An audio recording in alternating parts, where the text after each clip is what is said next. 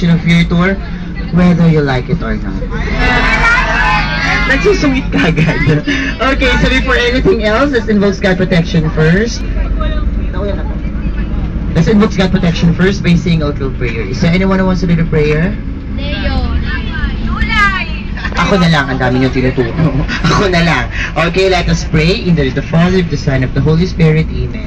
Oh Lord, thank you for the blessings that you have given us. A thankful day. Oh Lord, we ask for your guidance and please protect us along the way as we go along our destinations. We pray this in your almighty name, Jesus Christ, our Father in heaven. Holy be your name. Your kingdom come, your will be done on earth as it is in heaven. Give us this day our daily bread and forgive us our sins as we forgive those who sins against us. And malaman kung ano mga course ang kasama ko ngayon. Kay 1 plus 1. Ano po? So marami. Asan ang mga accountancy? Yung iba?